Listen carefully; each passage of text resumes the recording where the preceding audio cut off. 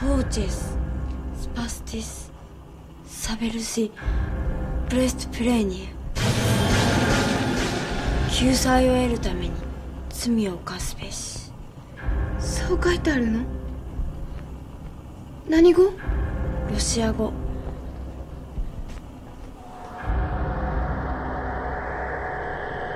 これは違う。いたずらじゃない。それに死ぬのは奥山さんだけじゃないわ。他にももっと。貼り付けとは手が込んでるよ。あの海図、何か意味はあるのかしら。まさかとは思うけど、以前ここで起きた事件と何か関係があるのかも。あ、何？どうしたの？そういえば最初の殺人は血の表、第二の殺人は海図、そして流れてきた音楽はトランペット。これは黙示録をなぞっているんだと思うの。黙示録？ヨハネの黙示録。黙示録に出てくる7人の天使が吹くラッパは英語ではトランペットになるの。私は神の御前に立つ7人の天使を見た。彼らは7つのラッパが与えられた。プロデューサーの死は第一の天使の下り。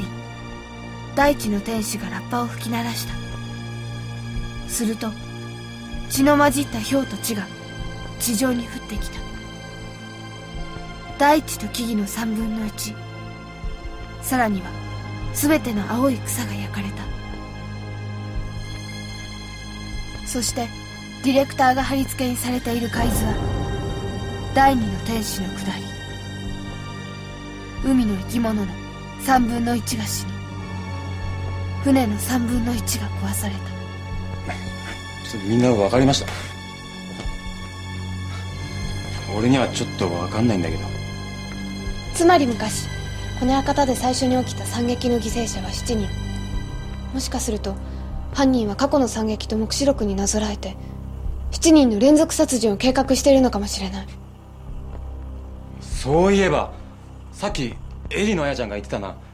ダイニングにあった天使像が一つ壊れてたって。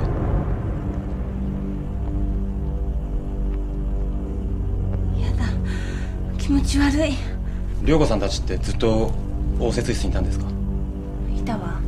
何か物音とか聞こえました？何も。こんなことになってたなんて。ずっと隣の部屋にいたのに。この音楽室ってずっと鍵がかかって入れなかったんですよね。じゃあ一体どうやって？どこか他の場所で殺してここに運んだにしても鍵がなかったら無理なんですよね。人間にはね。人間には？人間には？ねえ、私たちどうなるの？もううぜえよ。早くこの家から出して。落ち着いて。涼子さんは怖くないの？落ち着いてなんか。ダメ。こんな時にパニックになったら余計危険よ。冷静にならなくちゃ。でもこんな死体のある部屋に女の子をいつまでも置いとくわけにいかないわ。ねえ、隣の部屋に行かな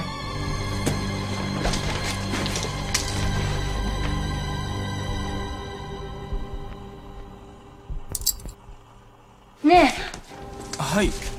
これどこかの部屋の鍵みたい。預かっててくれない？わかりました。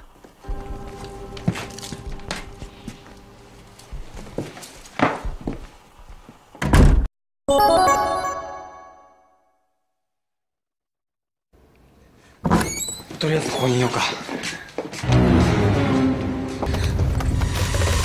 なんだ？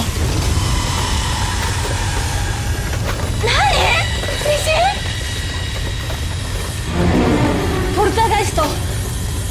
怪物が近づいてきてるのかもしれない。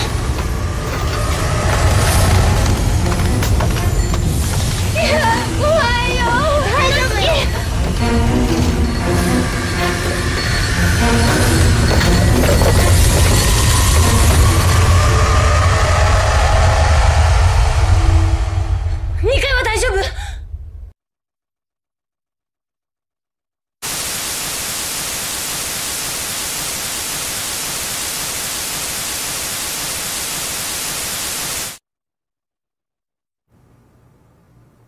特に変わった様子はないみたいだけど。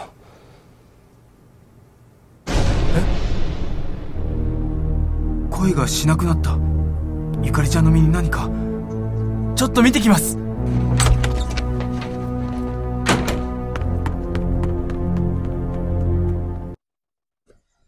So it seems we are down another member of our crew, and though we did lose a director, we did gain a key. And if we take a quick look at our map here, we should be able to quickly discern where this key goes. Yep, it looks like it goes to a room up on the 2nd floor. So I guess that's as good as any destination to head. 何かあったんですか？また化け物が。だって？それを AD のあやちゃんが一人でどうしたんです？一人で化け物に飛びかかって。ミカちゃん、まゆみちゃんは？突然だったから何が何だか。Man, first a crucifixion, then a poltergeist-driven earthquake, and now the AD has taken it upon herself to fight the monster. We told her clearly fighting that monster was not a good idea, and though she is pretty headstrong and good with the drink, it might not have been the best idea for her to go after the monster.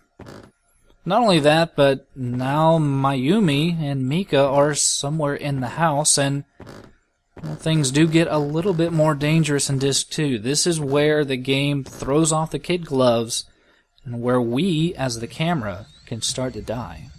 So we are going to have to be a little bit more careful as we navigate the house and figure out where we want to go. And really, first we want to find those 2 missing girls. And I get a strong feeling that it might be behind this newly openable door.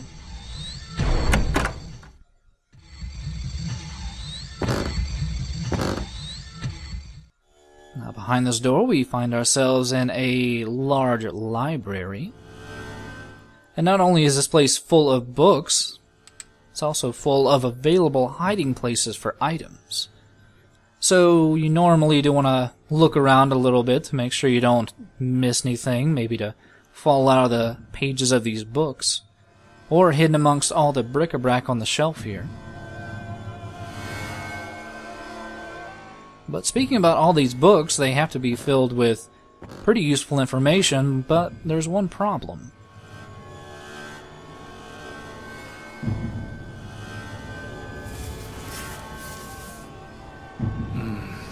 僕には読めないな。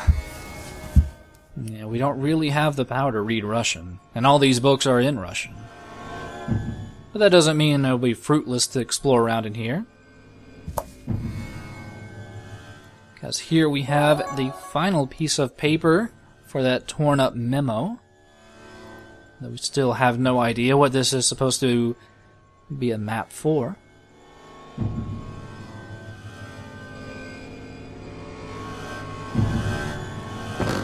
And more importantly, the super spooky music has stopped, so maybe this is some safe haven from getting attacked by the monster.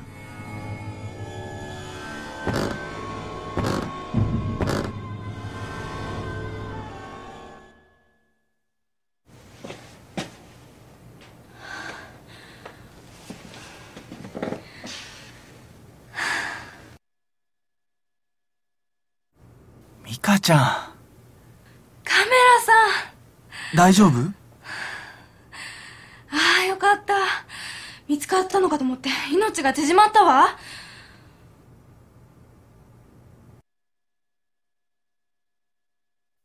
何があったの？メイクルームを出たら化け物が襲ってきたの。エディさんが助けてくれたんだけど。怖がらなくてももう大丈夫。僕はついてるから。私たちその隙に逃げたんだけど、すぐに化け物が追ってきて、それで私ここに隠れてたの。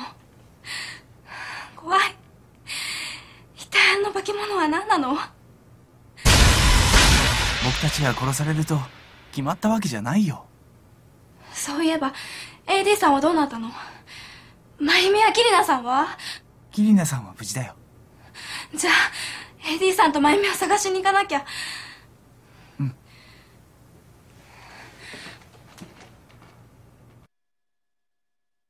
You know, it's really refreshing that Camera-san is willing to give this monster the benefit of the doubt. We haven't seen it kill anybody. And well, it's probably for the best, because there's really enough creepy stuff going around in this house, such as this. I'm assuming this is a glass eye. The game wants to call it a glass eye.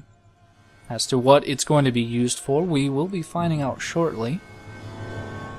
But yeah, the monster has yet to, I guess, really hurt anybody. It's knocked a few people out, sure, but we haven't really seen the who's killed Matsumura ここは鍵がかかってるな。 or Okuyama. It could be that this monster is just trying to warn us? I don't know, maybe there's just some monster communication that we lose out on here, but yeah, that pretty much covers everything we need to get in the library for right now. And I feel that since we do have a full battery, and we don't have a clear idea as to where to go, we might as well use our psychic vision to get a hint.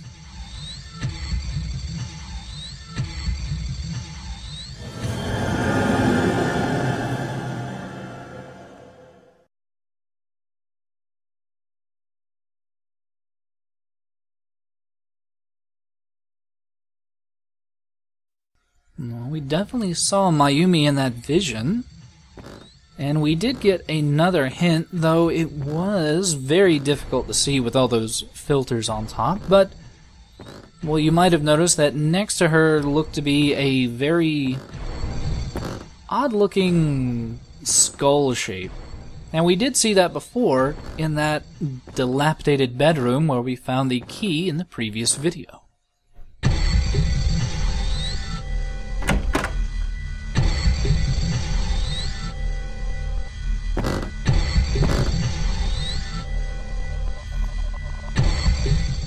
And you can already kind of see her legs poking out down there at the bottom.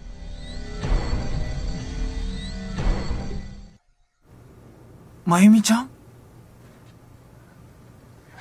カメラさん、まゆみ、もうダメなのかと思っちゃった。大丈夫だよ。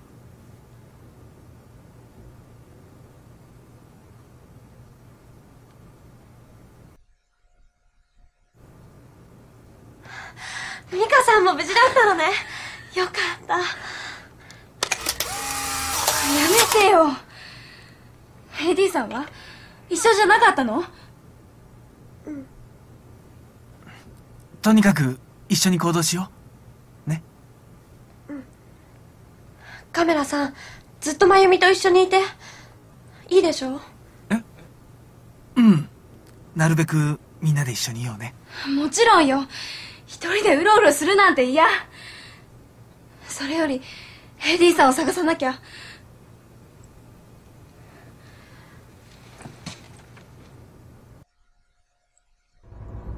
That is honestly very good advice. We probably should not be splitting up so eagerly and being so easy to pick off one by one. But while we're down here, and we do have a little bit of spare time, we might as well see what's down this hallway here. Now, this door is locked, so we'll get back to that later. But down here at the end of the hall, we have a very unique door. Unique not only in the fact that it, well, appears to be guarded by very realistic faces embedded in the wall, ダメか。 But this door has a very peculiar lock. Now, it doesn't have the same astrological symbols as the other doors, but it does have this weird indentation. And the game automatically places that glass eye we just found, and if we check out the door here, we'll find that we have opened up a... well, as far as I know, a very useless shortcut back into the library. Through all my playthroughs of the game, I have yet to find a reason why you would need this door, but it could be for a very particular cinematic. Still, that doesn't really help us in finding the AD at all. She's got to be around here somewhere.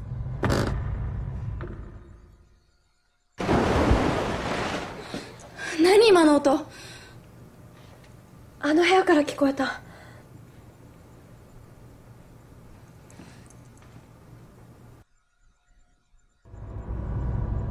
Well, this was a bathroom we checked before. I wonder what's in there now. What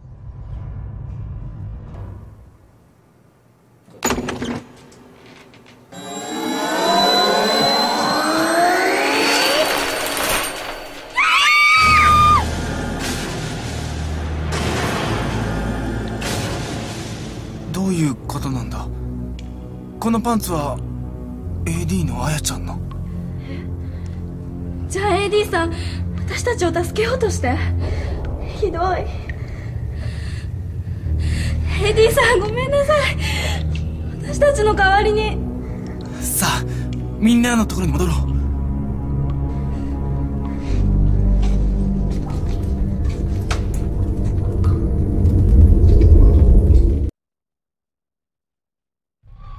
Yeah, it wasn't very clear there, but the reason it was so hard to identify that body was because the upper half of the body was completely missing. And you might have noticed, it was very difficult to see there, but in that second cinematic, it did look like there was an item. And hooray, we found another new key.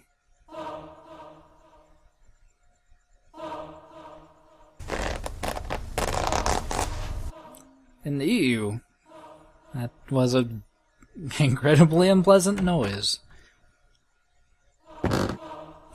But with our brand new key and having saved both Mayumi and Mika from the claws of the monster, which I assume was also what tore apart the AD there, let's go back and report what we found.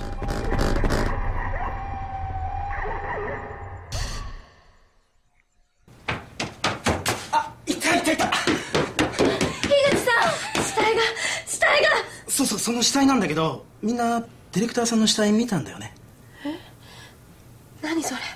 あ、松村さんも死んだの？なんだ、知らないのか。カメラさんも？ Oops, I guess I forgot to tell them about the other murder. いや、僕は見たよ。とてもひどい殺され方だった。ところがね、そのディレクターさんの死体がなくなってるのよ。ない？そう、音楽室に行ったらないのよ。そんなバカな。そうだと思うならついてきて。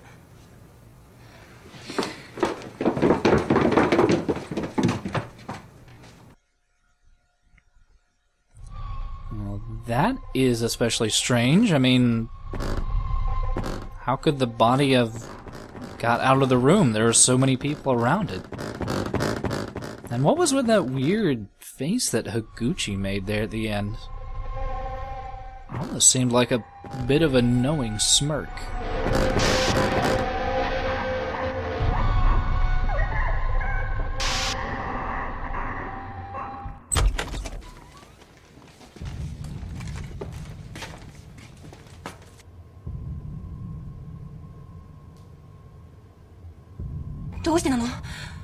死体がなくなってるの？やっぱり犯人が持ち去ったんでしょうか。でも一体何の目的で？それより2階でも殺人があったんです。まさか。本当よ、エリさんが。そう。本当なの？いや、それは。本当です。バスルームの中で殺されていました。触ってみたの？ちゃんと確認した？したというか。いうか？下半身しかなかったんです。どういうこと？死体が切断されてるってこと？そんなはずない。そんなはずない。見てくる。涼子さん。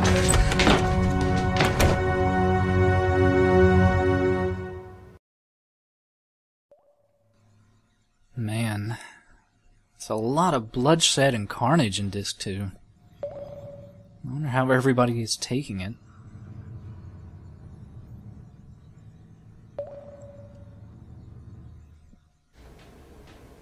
ねえ、カメラさん。私たち、本当に生きて帰れるのかな？ Yeah, of course we're gonna get out of here. Just ignore the bloodstains on the wall. 帰れるよ。帰れるかしら。そっか。事務所の人が心配して迎えに来てくれるかも。Of course, once we're stinking corpses, they'll be very concerned. そうだよ。それまで頑張ろう。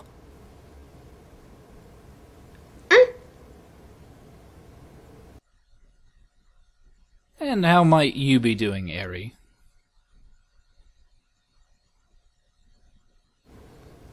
さっきの涼子さん、変に思わなかった？ Not really. I mean, she seemed adamantly concerned. 別に？そう。だったらいい。I mean, it seemed like a pretty normal reaction to finding out that there's been another gruesome murder, honestly.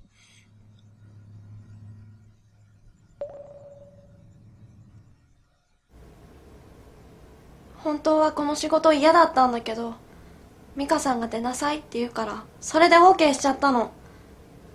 だって美香さんって何でも真由美のこと決めちゃうし。何よ、私のせいだって言いたいの？うん、そうじゃないけど。そうじゃないけど何なの？今のはそういう風にしか聞こえないわ。どうしていいかわからないって相談してきたのは誰？だって美香さん言ったじゃない。奥山さんと仲良くなれたら真由美にも紹介するからって。だから一緒に来てって。何よ、それじゃあ私があんたに頼んできてもらったみたいに聞こえるわ。もうやめてよ。今そんなこと言ってもどうにもならないじゃん。やめ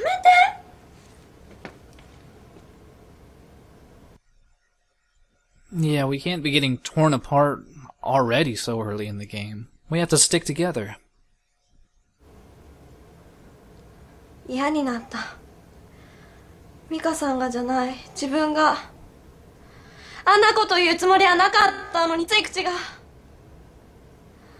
カメラさんも真由美のこと軽蔑するでしょ？ Of course not. This is just a stressful situation. とんでもない。なぜ？え？あんなこと言った真由美を軽蔑しないのはおかしい。ひょっとしてカメラさん美香さんのこと嫌い？ No, that really wouldn't make any sense. I don't hate any of you. いや、嫌いじゃないけど。じゃあもしかして。え？もしかして何？あ、なんでもないの。気にしないで。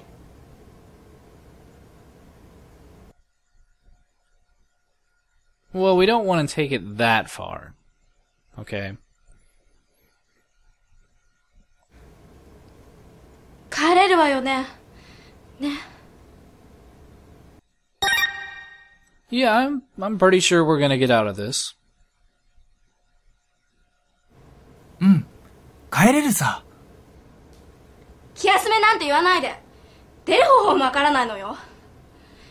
閉じ込められて一人一人殺されていく。それもまともな殺され方じゃない。 AD さんの死体見たでしょ。あんな風にまるで物のように殺されるのよ。いや、私そんなの嫌。落ち着いて。落ち着いてられないわよ。私月9の出演決まってたのよ。やっとドラマに出られるって、念願のドラマに出られるって喜んでたのに、それがなんでこんなことになるわけ。夢だったのよ、月9。それなのに。I can only assume they must be great parents to give you overnight permission to stay at the murder Russian embassy mansion. But, well, I think it's time we get out of here and head back to investigating. ねえ、ちょっとどこ行くんです？あ、他を調べようと思って。ねえ、私ティーバッグ持ってきたの。みんな紅茶飲むでしょ。そうね、気分転換した方がいいかもね。じゃあ行こうみんな。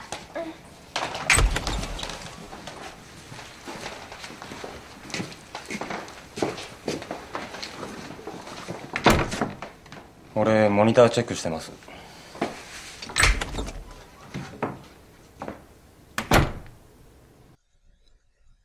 You know, I'd almost want to question Tan's relaxed nature, but really everyone there took a complete emotional 180 and seemed pretty excited about that tea.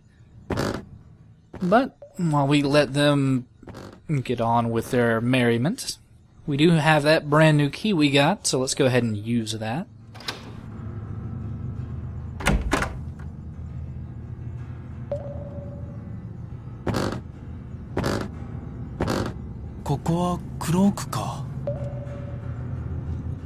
And while this honestly really doesn't seem like a cloakroom or like just a general changing room, there's some stuff to investigate.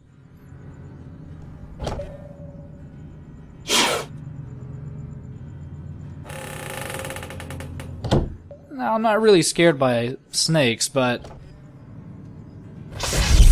skeletons in the closet is a completely different matter. Still, it's not all goofy, spooky setup items in here. There is something important that we want to get. Namely, this parchment here. And even though it might not seem immediately apparent, this is a musical score. And even though it does appear to be written in Russian, I don't think Eri is going to be very much help with reading this musical score. But I figure, since we did find it, it's got to be of some importance, so I guess we should probably check to see if one of the girls here can't possibly read the music.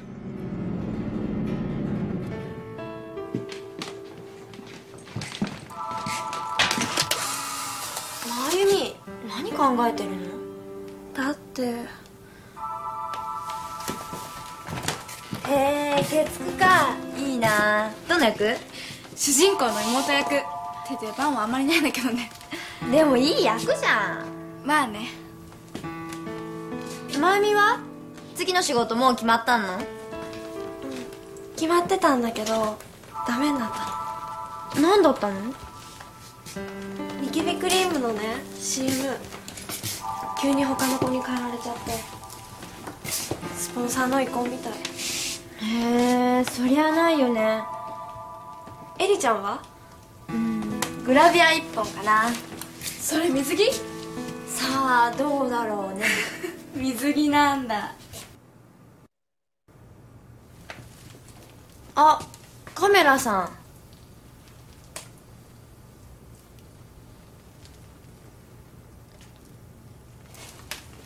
夏希とキリナさんなら台所に行ったよ。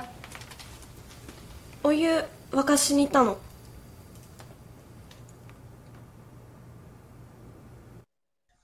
You know, it is really nice that everybody is just trying to lighten the mood and get their minds off all the murder and mayhem, but Being as we are an inquisitive camera-san, we really can't stop our investigation, and, well, I figured, I get a strong feeling I already know what's waiting in here for us, but I do want to go ahead and check. Yep. Just as I assumed, with another 2 deaths, another 2 statues are now destroyed, so whomever or whatever is causing all these deaths seems to be doing it for some ritual, possibly? But I do have a strong feeling of who can read this music. 何？楽譜？ちょっと貸して。Of course you can, because we need you to. はい。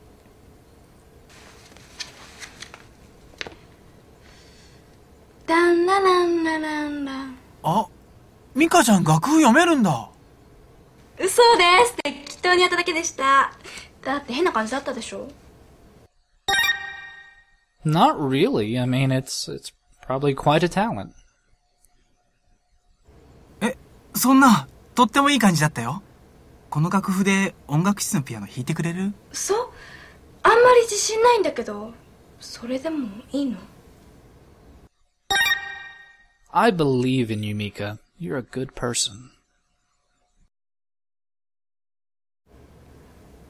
しょうがないな。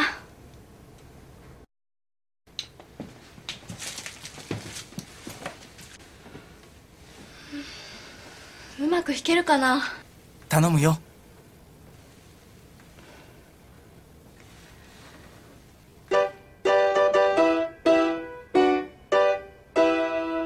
いい感じだよ。そんなことない。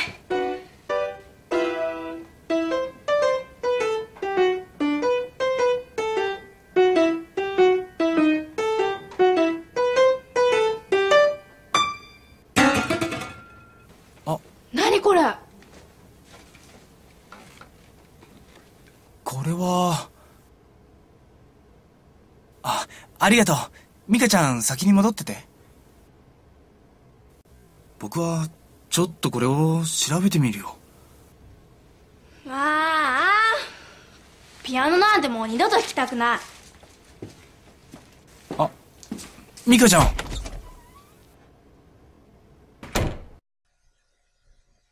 Real smooth, camera-san. Real smooth. But we have gained this weird crescent moon out of another Resident Evil style puzzle. And while it may not seem immediately obvious, you may recall, back I think in the first video, I did focus in on a figure, a statue in the dining room here that was holding a sun.